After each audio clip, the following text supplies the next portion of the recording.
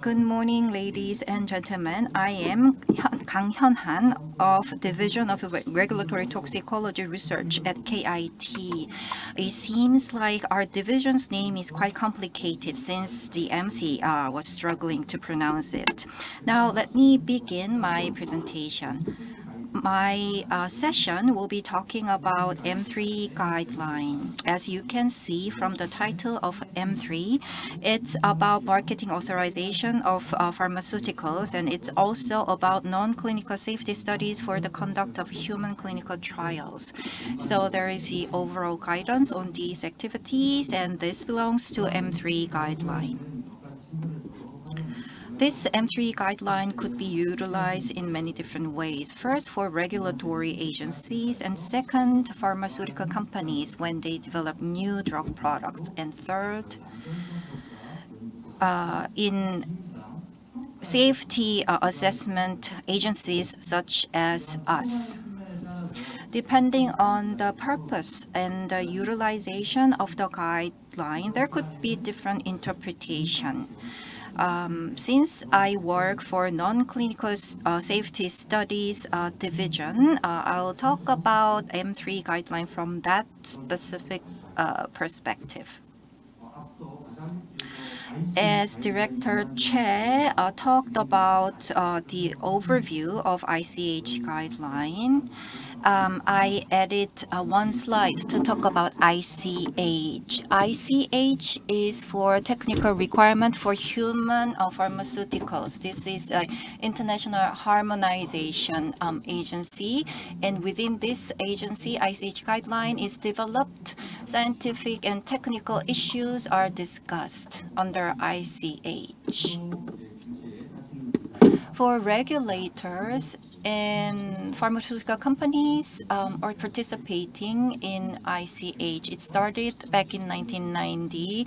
Currently, 18 member countries, 33 observers are participating.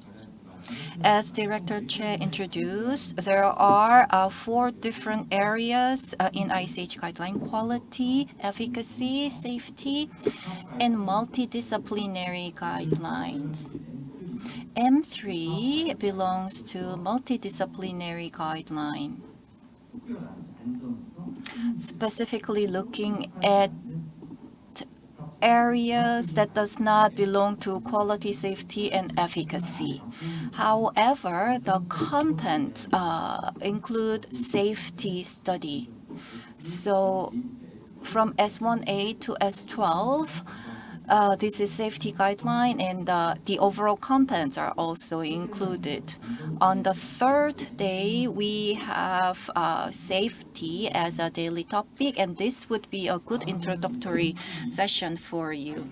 Next, document history of M3 guideline. As other guidelines are the same way, expert working group comes up with guideline. After the consultation of regulatory bodies, the guideline is finalized. M3 guideline was first drafted in 1996. There were 2 amendments, and the latest version is from 2009. Now, let me get into the guidelines. The introduction slide talks about objectives of guidelines. The objective of M3 guideline, as you can tell from the title, is for non-clinical safety studies. There are differences among countries. So the objective of this guideline is to recommend international standard and promote harmonization of non-clinical safety studies. Through this activity, to support marketing authorization and to provide support for clinical trials.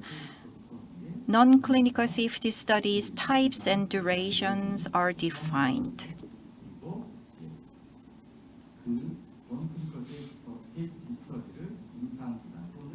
And timing to support the conduct of human clinical trials and marketing authorization for pharmaceuticals.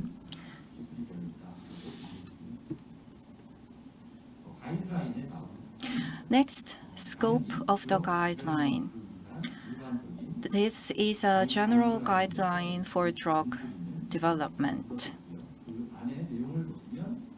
If you take a look at the contents, pharmacology studies, general toxicity studies, toxicokinetic and pharmacokinetics study, reproduction toxicity studies, general toxicity studies, and carcinogenicity studies are included. Depending on the specifics of drug products, case-by-case approach, phototoxicity, immunotoxicity, juvenile toxicity, and abuse liability are included. Recently, biotechnology-derived products are increasing, and ICH S6 is a separate guidance for biotechnology-derived products. This talks about when to do non-clinical studies for these products. So please refer to ICH S6 for biotechnology-derived products. And there is also a case-by-case approach for required products such as life-threatening or serious diseases or innovative therapeutic products. So in this case, the timing and scope of this guideline may not be applied.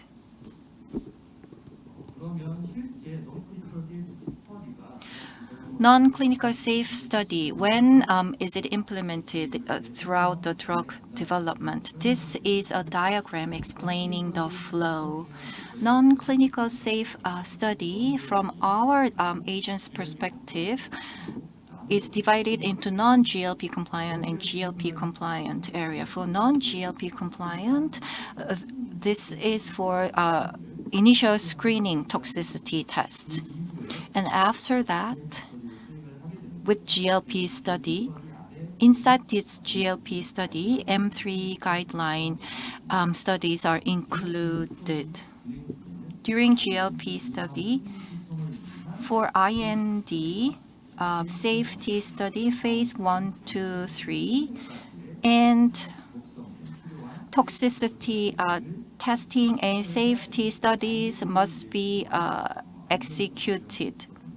Safety study for IND, we do single and repeat dosage, dose toxicity, genotox, and safety.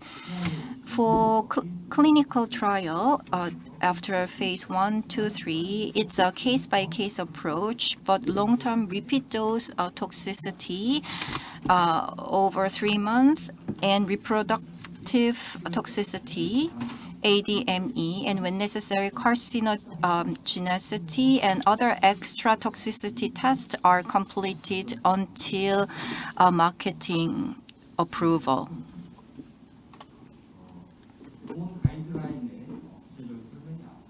Before getting into more details, this is the general principle of the guideline. There are, as you expected, non-clinical safety evaluation. The goal of this is about assessing the toxicity and how to do the assessment. Here it talks about target organs, dose dependence, relationship to exposure, and when appropriate, potential reversibility. The data is used to estimate an initial safe starting dose and dose range for human trials. During clinical trials, there could be adverse effect. So this data is used to identify parameters for clinical monitoring for potential adverse effects. And for clinical trials, it starts with a low systemic exposure with small number of subjects, and then gradually increase population, increase duration and size of the exposed patient population, and also dose. During this process, what matters most is that for clinical trials in the initial stage, the safety information is important. Non-clinical safety information must be also checked for successful clinical trials. Next, high dose selection for general toxicity studies. This is the important factor to set the low dose in the initial stage, and the maximum tolerated dose, it must be selected first. So this is the first time for a guideline to talk about high dose selection.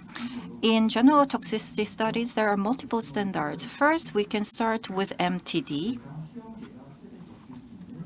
which is the maximum tolerated dose for subject.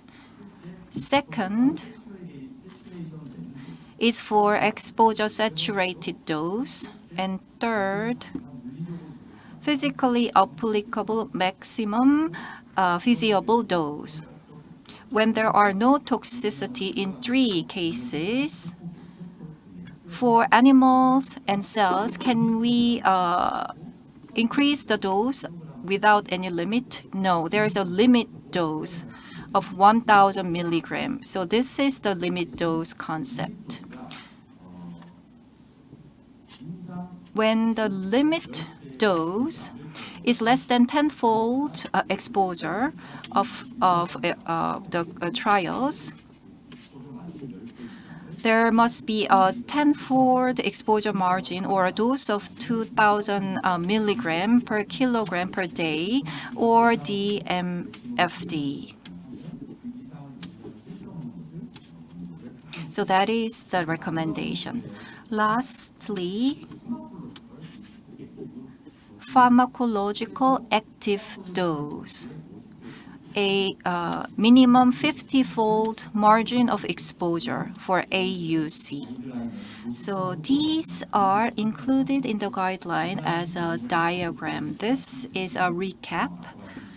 As I mentioned, there is MTD, saturation, physically dosable, physically available dose, and mean exposure margin. And if none of the above are applicable, 1 milligram per kilogram limit dose can be selected. 1,000 milligram per kilogram is, if it's less than 10-fold, then we check whether it exceeds 1 milligram of a day, and then it is determined as high dose. If none of the above are applicable, we go back, and 2,000 milligram per kilogram dose is selected. If it is possible, exposure is higher in animal than human to make it applicable. If it's less than 2,000, maximum feasible dose and more than 10 times of exposure are considered, and finally select the high dose. If none of the above are applicable, we have to go for other estimation method. Next, let's talk about the test items. First, pharmacology studies. The guideline for pharmacology studies are ICH S7A, Safety Pharmacology Studies for Human Pharmacologists, and ICH S7B. So it's mostly about safety pharmacology studies. S7B talks about non-clinical evaluation of the potential for delayed ventricular repolarization. For cardiovascular systems and respiratory systems are tested. For cardiovascular, Hog assay and telemetry tests are included, and for central nervous system, Irwin test and FOB test, and for respiratory systems, their whole body plethysmograph. So these are the standard. For safety pharmacology studies, it must be done before human exposure, and to reduce the number of animals, it is added to general toxicity studies. This is a recent trend.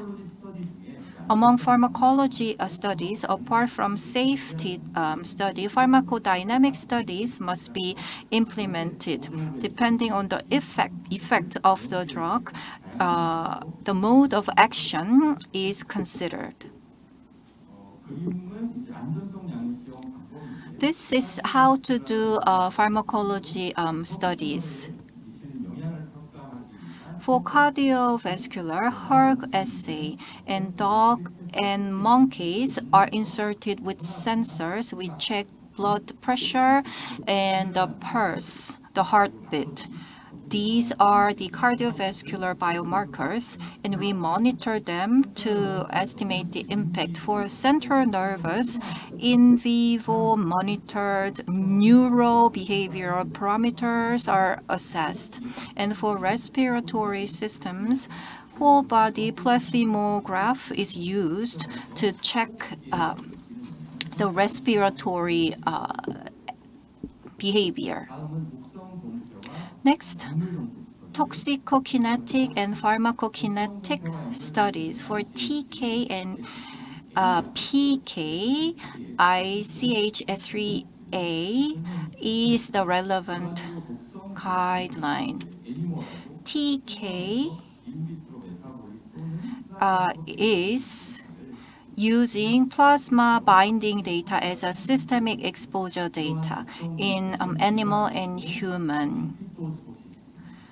Repeat dose toxicity studies include this, including rodent and non-rodent subjects.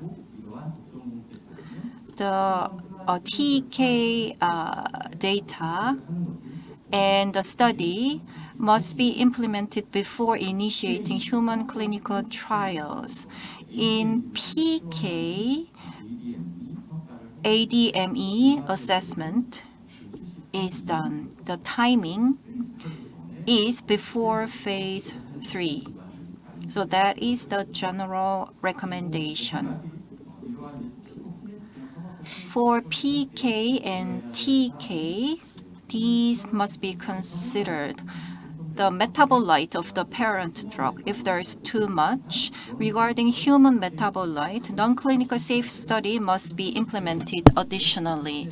In this case, toxicokinetic studies must be accompanied. The cases requiring these additional tests include the dose-related exposure when it is higher than 10%. And secondly, in toxicity study, when the maximum exposure is higher in humans than animal, then it indicates risks. And these tests and studies are required to support phase 3 clinical trials. Among general toxicity studies, there is acute toxicity study. There are multiple testing guidelines from MFDS and OECD. So different testing methods are available. The purpose of acute toxicity study is to estimate lethal dose and LD50. There are 4 different groups for male and female.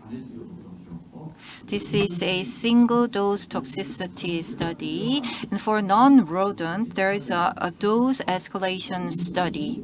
And for OECD guideline, there is a chemical limited fixed dose study and acute toxic class method and up and down method. So these are available for acute toxicity studies. Historically, for acute toxicity studies, 2 mammalian species were used.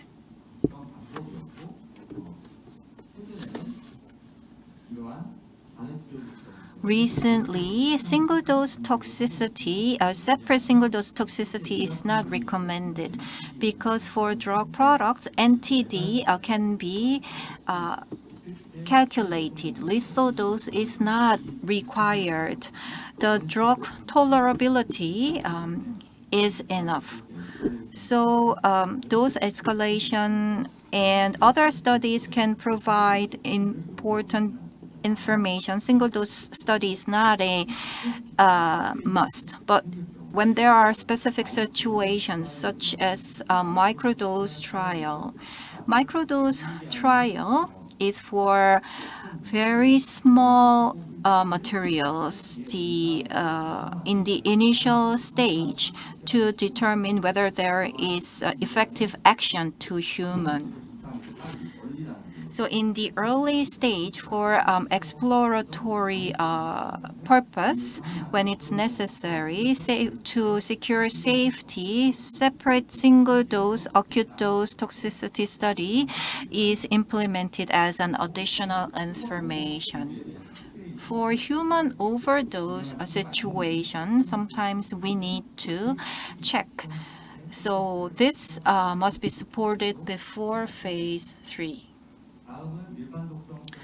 Next, repeated dose toxicity studies. Repeated dose toxicity, just like single dose toxicity, includes 2 mammalian species, 1 rodent and 1 non-rodent. The duration is the same as human clinical trial or longer. So that is the basic requirement. For repeated dose toxicity, adverse effect must be clarified. When we say adverse effect, we talk about any potential impact on homeostasis, including morphology, physiology, growth, development, reproduction, or lifespan of the subject. For repeated dose toxicity study, we get the animal after acclimation.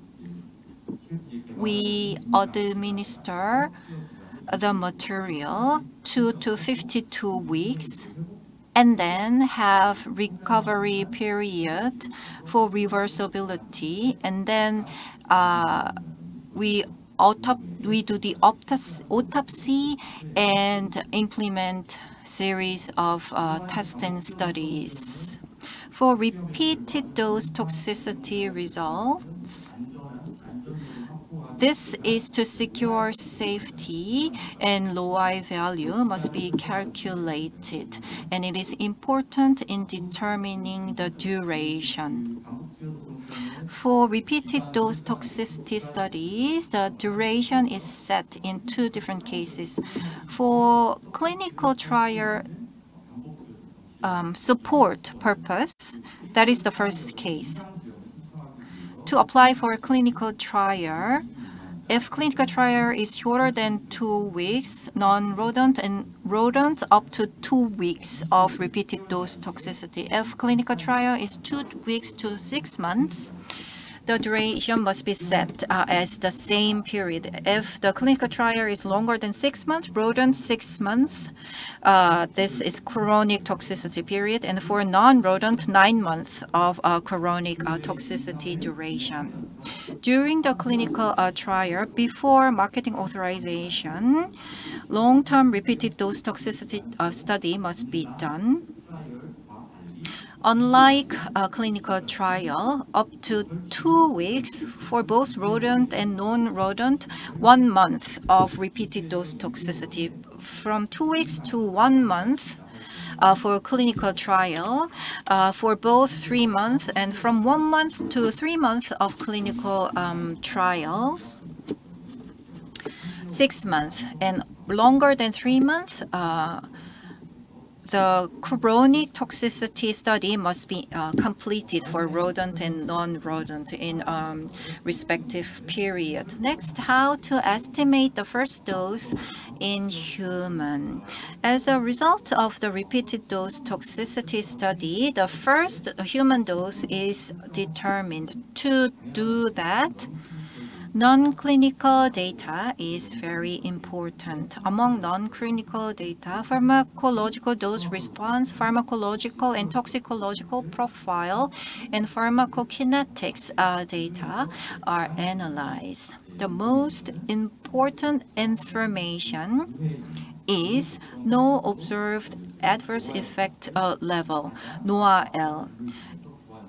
Finding the most appropriate animal species, and then PD and molecule specifics, and depending on the clinical trial design, the first dose can be different. The first dose determination must consider safety. So NOAEL is the most important input. Let me explain what NOAEL is. This is the highest experimental point that is without adverse effect. When dose increases, effect gets stronger. That could be pharmacological action or toxical action. And there is a homeostasis impact, which is adverse effect.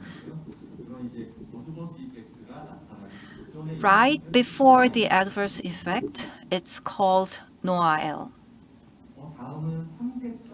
Next, exploratory clinical trials. Exploratory clinical studies, just like microdose study, is before the phase 1 to look at PK and PD and other biomarkers to make sure there are no issues. Those exploratory clinical trials for estimation of these information, TET receptor binding is carried out most. So these trials are carried out and conducted before phase 1 for dose. Limited human dose exposure is possible. Therapeutic dose must not be used. Tolerability and toxicity dose must not be used. Exploratory trials include small number of patients or healthy subjects. There are 5 approaches for exploratory trials according to the guideline. This is a table explaining that. This is approach 1. The total dose, if it's lower than 100 microgram, and if this dose is 1/100th or lower of NOAEL and pharmacologically active dose, the initial is can be given up to 100 microgram.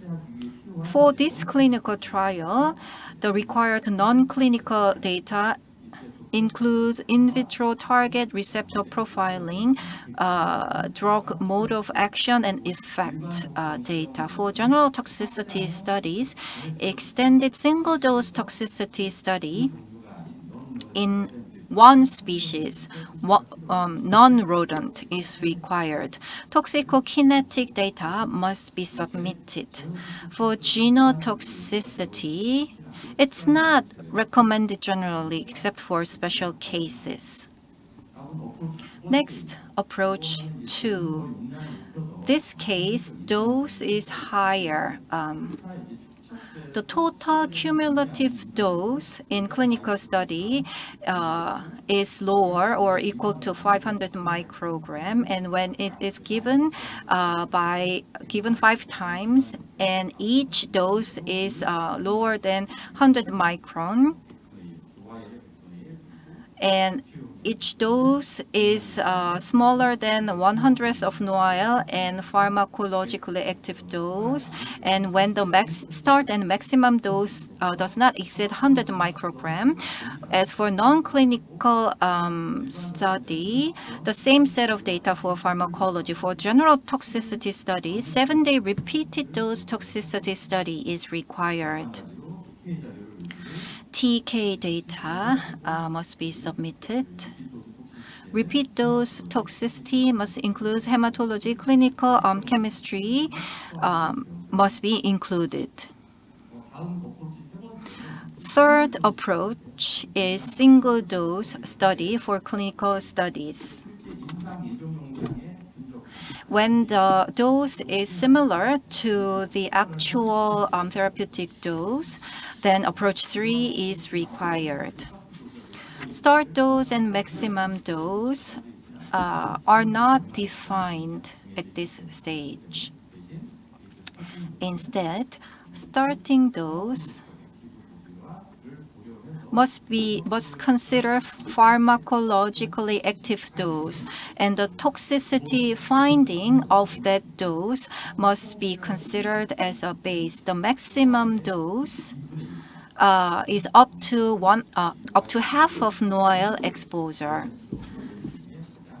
Among rodent and non-rodent, the most sensitive species NOAEL value must be used, and up to half of that level. Required non-clinical study in pharmacology, safety pharmacology test is added. For general toxicity studies, extended single-dose toxicity study is required for both rodent and non-rodent species.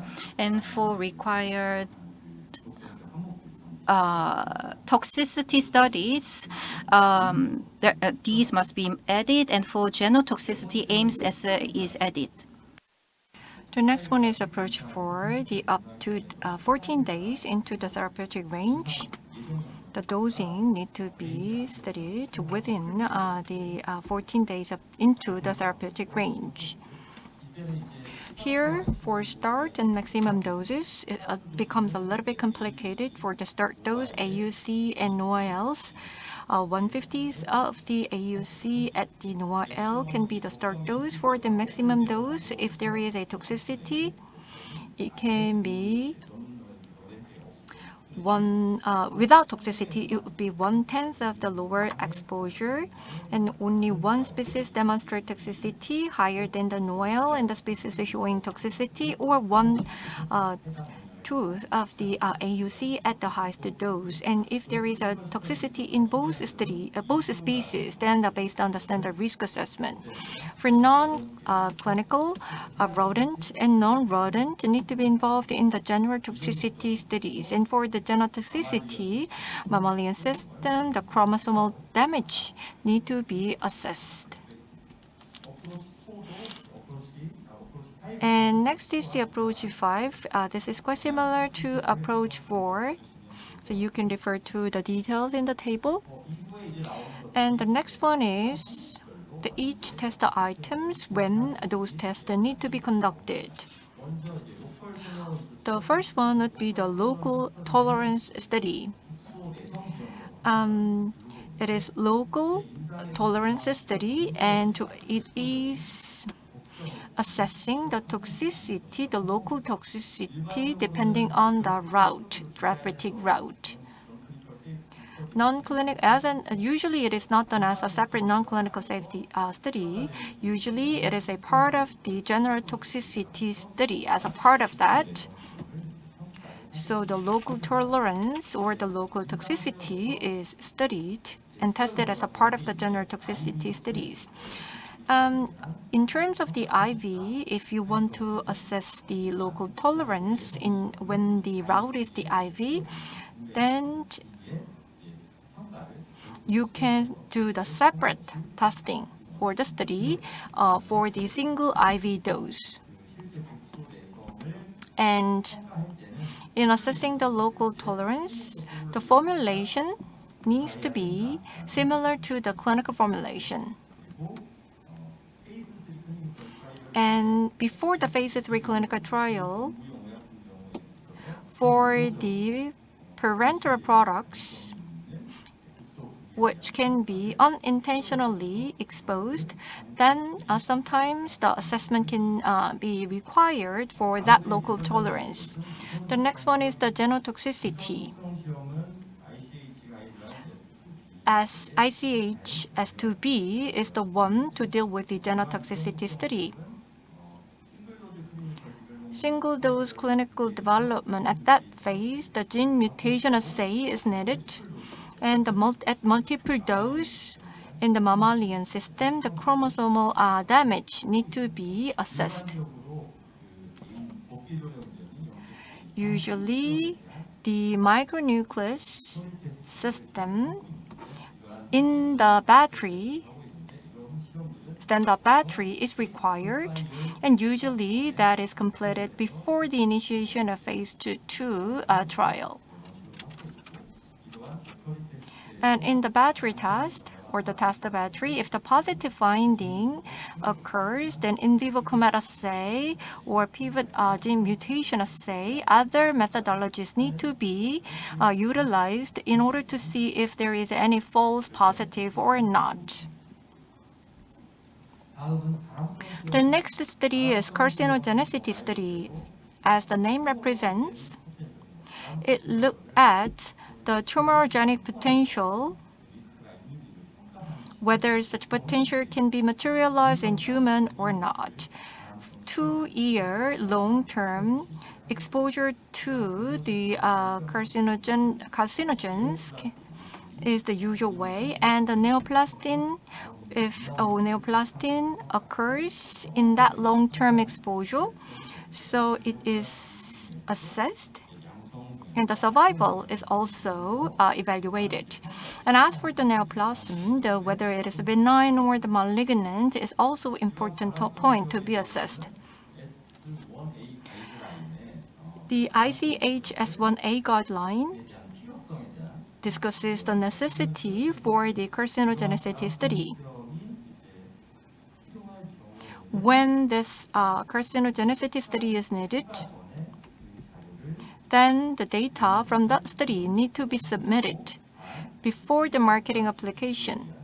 And if there is a serious disease, and if the drug is targeting at that serious disease, then the carcinogenicity testing data can be submitted post-approval.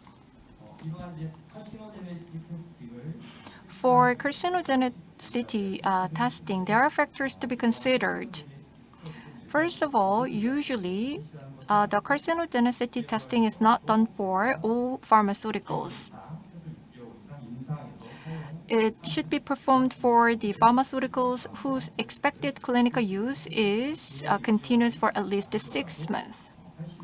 And if the pharmaceuticals has potential for carcinogenic effect, then the carcinogenicity study may be recommended.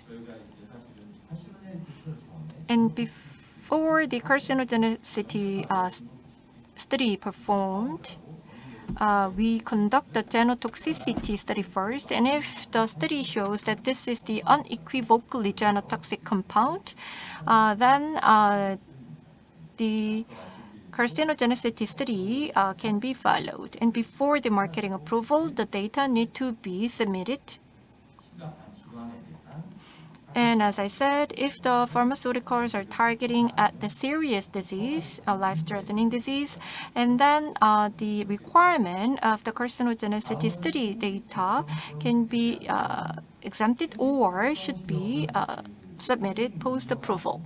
Next one is the reproduction toxicity study. There is SEG 1 and 2 and 3. There are different phases. The first one is the FEED, or the fertility and embryonic development study.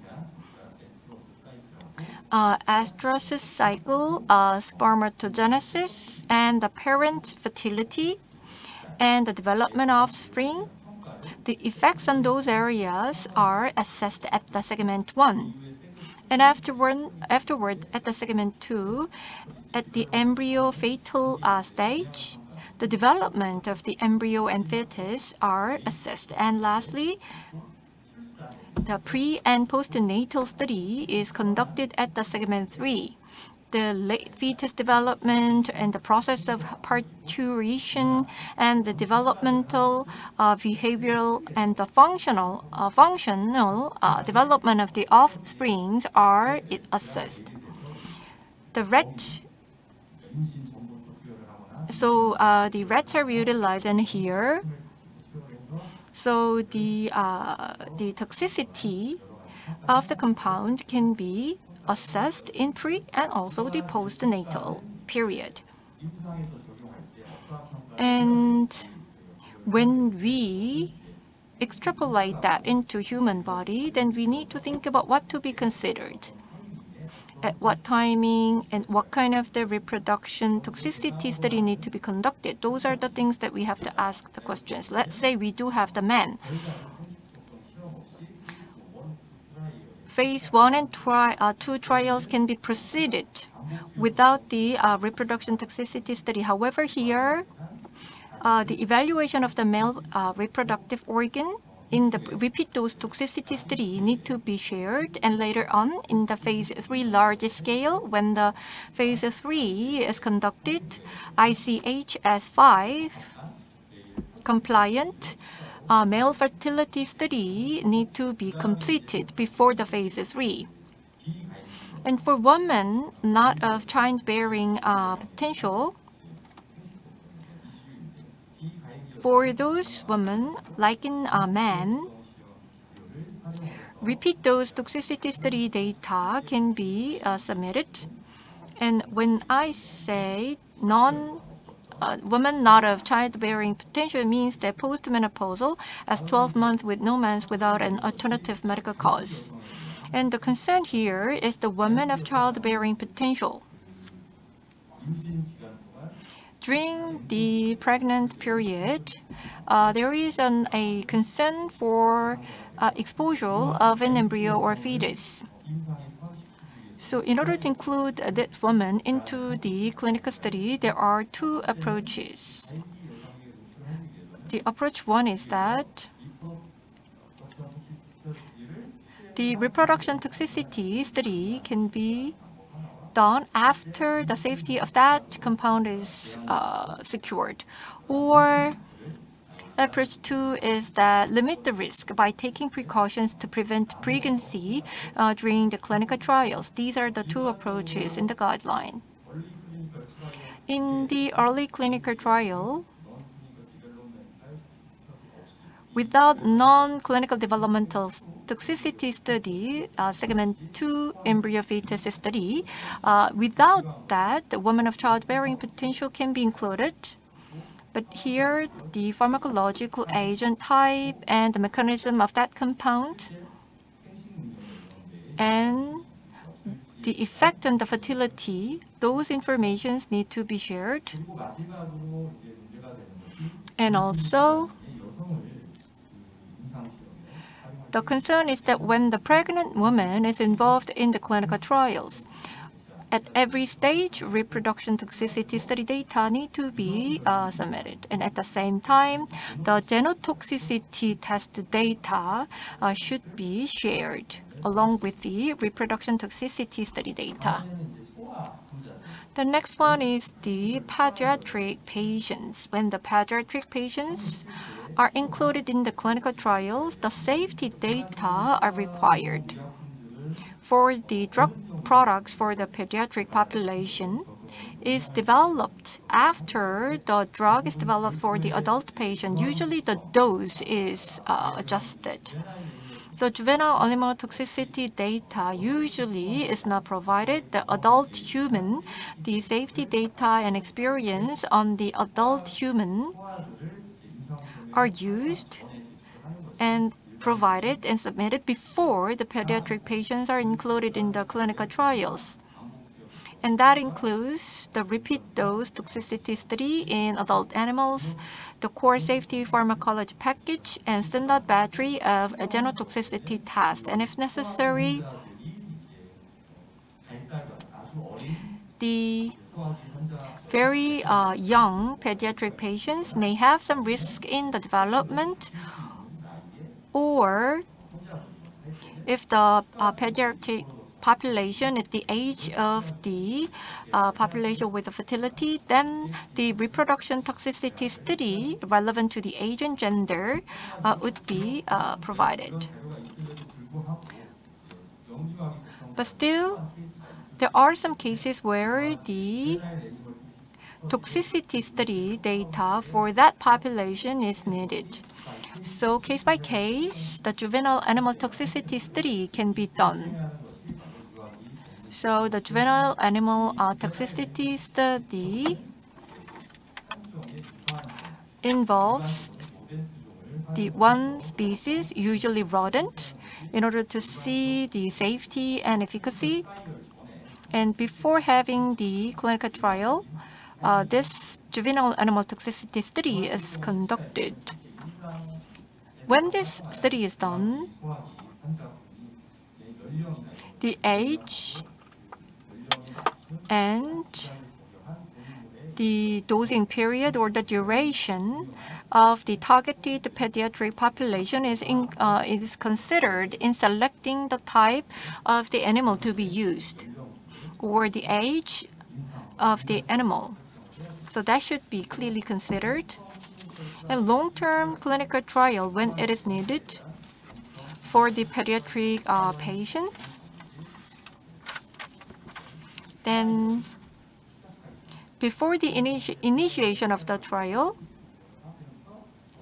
the juvenile animal toxicity study should be completed.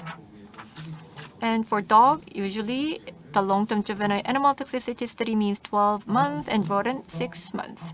The next one is the immunogenicity. ICH S8 guideline deals with the immunogenicity. And the guideline says that all new human pharmaceuticals should be evaluated for the potential to produce immunotoxicity. And here, the standard toxicity study and additional immunotoxicity studies are conducted. When I say standard toxicity study, means that hematological changes in the repeat dose study and immune system organ histologic changes or the weight changes or serum globulin changes or the occurrence of tumor, whether such potential is increased or not, or the incidence infection. So the standard toxicity, immunotoxicity study data can be gathered. And for the additional studies, the immune cells population will be tested in order to look at the parameters for the additional immunotoxicity studies. So these are the examples like the T cell, B cell, NK cell in the mouse and the rat.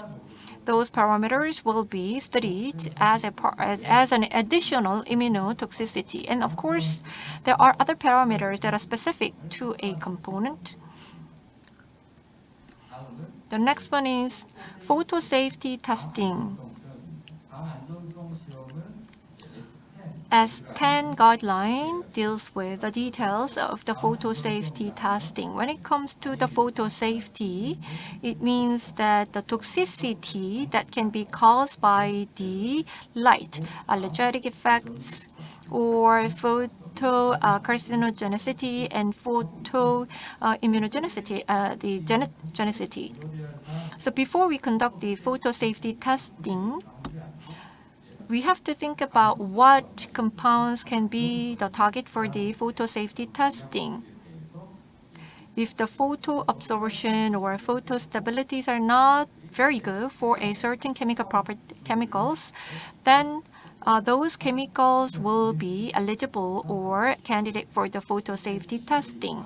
So information on the phototoxic potential of the chemically related compound is important, and the tissue distribution, the data need to be reviewed. And whether it is a clinical or non-clinical, if there is any indication of the phototoxicity needs to be studied before. So based on those data or information, we decide whether we go for the photo safety testing or not. When it comes to the photo risk in the clinical trials, we usually limit the risk by limiting the photo risk of a certain compound in the clinical trials. But before phase 3, the chemicals with the photo safety risk, the data need to be provided. The next is the non-clinical abuse liability. The drugs that can produce central nervous system activity can cause increased dependence on the drugs. For those drugs, the drug dependency need to be assessed with the non-clinical data. Before we move into the clinical trials, we need to collect such drug abuse liability at the non-clinical stage. And as we move to the clinical trials, the parameters, biomarkers on the dependence will be studied further. Whether it is clinical or non-clinical, the dependence on the drug risk needs to be studied and before the phase 3. And the study data need to be submitted, and that includes drug discrimination, self-administration, and also the assessment of withdrawal. So these need to be included in the assessment and submitted. And there are other toxicity studies. Those studies can be done, and depending on the class of the compound, the biomarkers, or the compound or the drug-specific mechanisms can be studied in the additional non-clinical studies. And for impurities, in the test compound, and also the toxicity of those impurities need to be considered, and they are well outlined in the relevant guidelines. And next one would be non-clinical safety item, which is the combination drug toxicity testing. When it comes to the combination, it means that it combines two or more different entities. There can be many different scenarios for the combinations, but basically there are 3 in the guideline. The first one is that 2 or more late-stage entities. When I say late stage, it means that it is post-marketing or phase 3 study. So the compounds in those stages, 2 or more of them, are combined. So that's the number 1 scenario. And the second scenario is that 1 or more late-stage entity and 1 or more early-stage entity used together. Early stage is defined as compounds in like phase 2 or less, or compounds with limited clinical experience. That's the early stage entity. The third scenario is that early stage entities are combined. So non-clinical safety studies need to be considered and done for these combinations. And for 2 or more late stage entities, and they are used in combination with the clinical experience, then combination toxicity is not recommended for those scenarios. And also, 2 late-stage products, there is no experience of using them as a combination in clinical setting, but toxicological concern of individual entities, there is no such toxicological concern, then the combination drug toxicity testing is not required up to phase 2 study. But when it comes to the phase 3 larger scale, the combination safety data is required or recommended. The third type of the combination is the early stage. entity with clinical experience plus a late-stage entity, and there is no significant toxicological concern. In this case, combination toxicity studies are not recommended.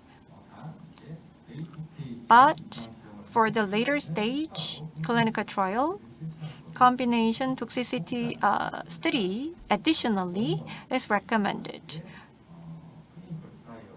Up to 1 month duration clinical trial, the safety data for the combination toxicity is not required.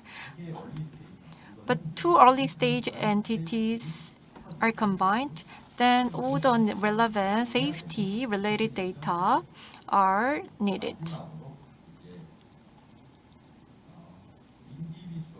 And non-clinical development program is completed for the individual entities, and afterwards the combination of those entities.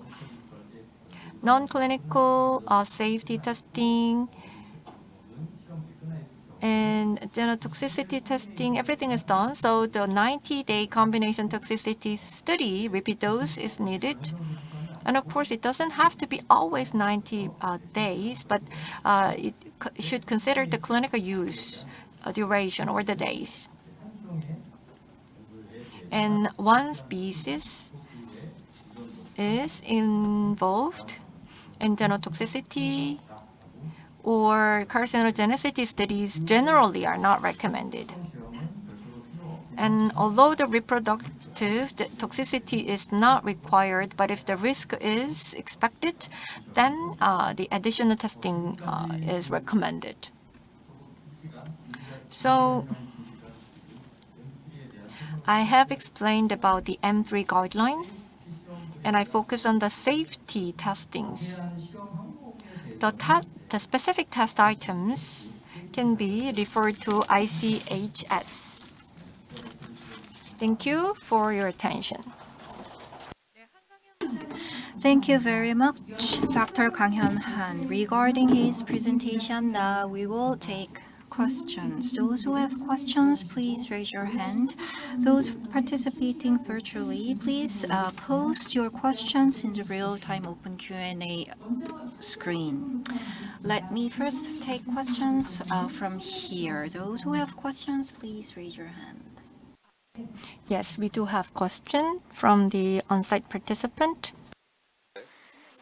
You said that we need 6 to 9 months toxicity study in rodent and non-rodents for the clinical trials that are more than 6 months. But I'm wondering if our population is pediatric population, then does this rule is same? And also, does this rule is same for MFDS and for FDA? Do you get my question? 반복 투여 기간에 있어서 As for the repeat dose duration, the maximum, and of course we need to consider the animal's lifespan. So even if the clinical duration is long, for the rodent it's 6 months, and for the non-rodent the maximum would be 12 and generally 9 months. And the same is true for the pediatric population. The animals that can accommodate the pediatric population age that can be used. And the drugs for the pediatric population, if it has the carcinogenic potential or the concern, then there are different types of the testing that can be performed. Starting from the pregnancy, the exposure can be done so that the lifetime exposure can be done so that the carcinogenicity can be studied from the pregnant stage. 네, 다음 현장 질문. Okay, are there any additional questions from the floor? Now we will switch to online question. This is a posted question from chat screen. For repeated dose toxicity for dog, neutral nervous, cardiovascular, and respiratory effect, can we assess all of them if possible for cardiovascular and respiratory? I think these are possible, but for central nervous system, the impact, how can we assess the impact for central nervous system? First of all, your question is about comprehensive study. I believe there are some agencies doing that, so it is possible. For central nervous system, the basic parameters are explained in the test guideline.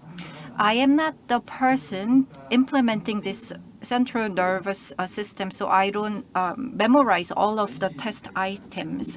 ICH guideline and other guidelines are talking about how to set the parameters and implement study.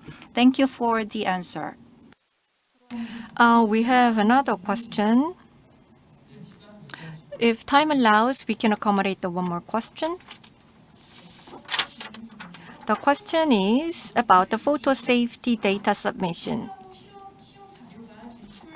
When the data is submitted, if there is the compounds of concern, depending on the level, is it okay not to report it? I think it depends on the agency. If you look at the M3 guideline, they provide the principles, so we need to think about the issue case by case. As for the photo safety concern compound with the photo safety concern, if the compound has such a structure, then it is important to design the clinical trial not to have that or limit that. And before the larger scale clinical trial, the photo safety data need to be is recommended to be submitted. Thank you.